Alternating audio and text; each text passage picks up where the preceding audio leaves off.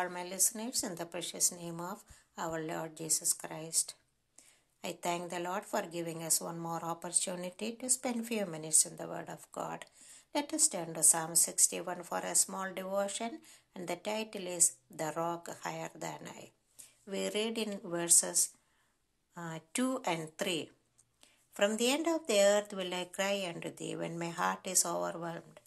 Lead me to the rock that is higher than I, for thou hast been a shelter for me and a strong tower from the enemy. David is casting all his cares on the Lord during worst times. He is at the extreme distress, coming to God like a little child who is helpless and crying to him to hear his prayer. He is at the end of all his hope. He is emotionally and physically drained. His eye is focused on this rock. His faith rests on this rock. He is unable to reach to the top of this rock for safety from the enemy. He knows clearly that he needs divine guidance. Beloved sisters, we need to depend on God's power and promise.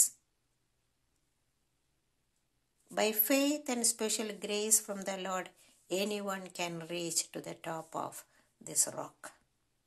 Man's wisdom or any efforts will not help in this. We should come to the Lord by prayer and faith, surrendering our lives to Him, totally depending on His grace. His power and promises are a rock to us. Jesus Himself is this rock, higher than man. 1 Corinthians chapter 10 verse 4. The cleft rock. From this rock flows the living water, life-giving water continuously. Only God can put us there. In Exodus chapter 33 verse 22 we read that the Lord God told Moses, I will put you in the cleft of the rock. Are we crying to God to lead us to this rock for building our life? Are we building on this rock? Where do we put our foundation? On this sinking sand of this world or on Christ, the solid rock?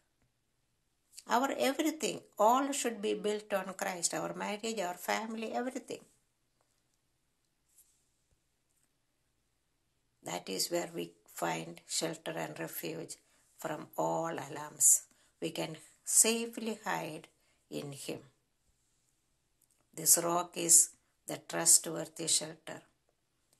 He is the rock of ages. The name of the Lord is a strong tower, we read in Proverbs 18:10.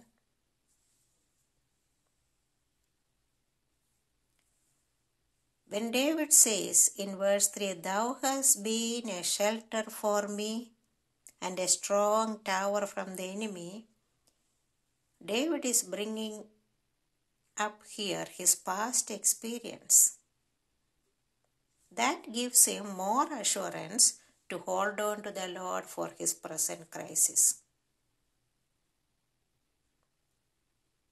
He is coming to the Lord in simple trust. God cannot and shall not refuse such a broken and humble heart. So David is confident that he is safe in this shelter. Also, this rock is our inheritance of eternal life. Colossians 1 verses 12 and 13. God Himself is our inheritance and portion. Those who have Him, but very little of this world, have everything. No need to worry or complain. Matthew's Gospel chapter 6 verse 33.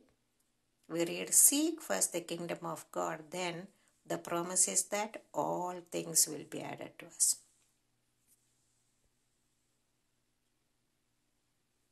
Lord Jesus Christ is the living, bright reality.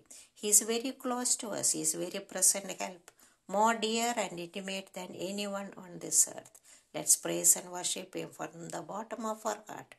May we daily come to this rock as a little child for His amazing protection and provision, crying to God, Lead me to the rock that is higher than I. Amen.